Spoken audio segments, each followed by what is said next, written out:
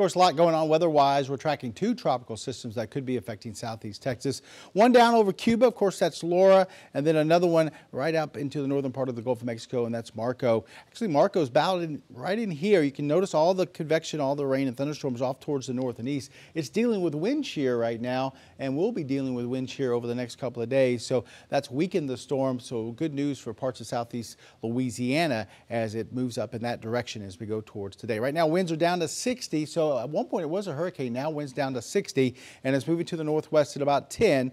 They're expecting it to skirt along the coast as we go through the next few days and eventually try to make its way over into the coastal waters here of southeast Texas. You notice it continues to weaken as it moves right along the coast into our area on Wednesday.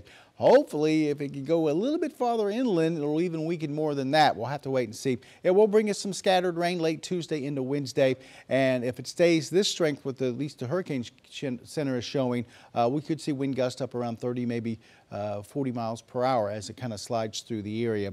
We'll have to wait and see the strength of it as it continues to move off towards the west. But Marco definitely going to be affecting us, not in the way Laura is going to be affecting us. Right now, the computer models basically try to push it off towards the west, but they're all kind of all over the place thanks to it interacting with land and that wind shear. So computer model's not handling that great. All right, here's Laura. Right now winds are at 65. It is moving to the west-northwest at 21 miles per hour. Over Cuba on Tuesday early in the morning, then out into the Gulf of Mexico. At this point, they have it coming into Cameron Parish just off towards our east. Sometime maybe late Wednesday, early Thursday as a Category 2 hurricane with winds at 105 miles per hour.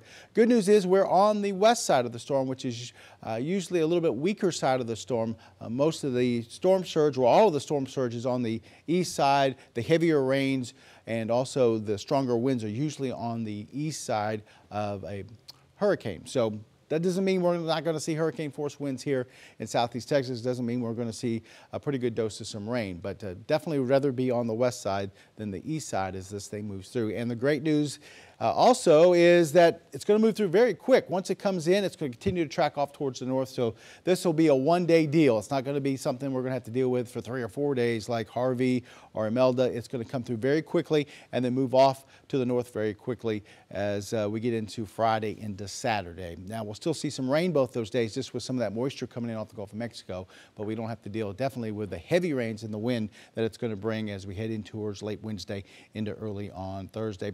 Computer tracks on Laura take it basically right into parts of southwest Louisiana. There are a few outliers from east to west, but the main consensus is right across southwest Louisiana. I think they're getting a little bit better idea of where the track of Laura is going to go. So to kind of recap real quick, Tuesday into Wednesday, we'll see Marco over southeast Texas with some scattered showers, maybe some gusty winds.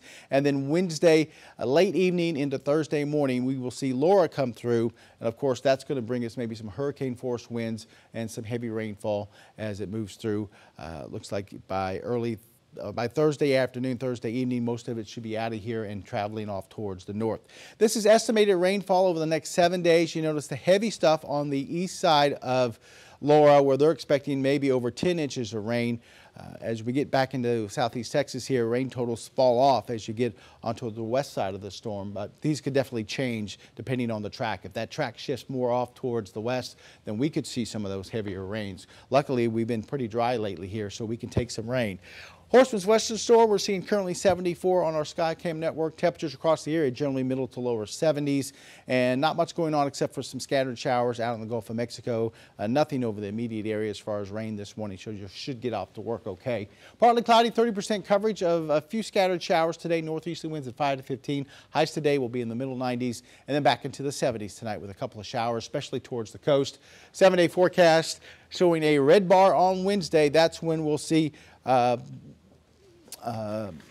Marco getting out of here, and then Laura coming in late Wednesday into Thursday. Wind, rain, we'll deal with that Wednesday, Thursday, and then Friday and Saturday, like I said, we'll still see some scattered rain around, but it won't be the heavy winds that we're going to be seeing with possibly the tropical systems moving through the area. All right, and Jeff, if this stays kind of on track as we're seeing this morning, are you expecting some power outages coming with these storms? For sure. I think that's going to be a big deal as far as the power outages. If it comes through as a Category 2, and we see those tropical storm force winds or maybe even hurricane force winds, definitely going to see power outages across not only southwest Louisiana, but here in southeast Texas as well. Yeah, and everybody knows the heat and humidity that we have right now, that would be no fun. Yeah, hopefully if we do see something like that, they can get the power up and going fairly quickly. You know, when these type of situations, they line up crews all over the place, and they're just waiting for the storm to leave so they can get in here. And in this case, this storm's going to be moving through quick, so hopefully they can get in here quick after the storm and repair some of those outages on a fairly quick note. All right. Thank you so much, Jeff.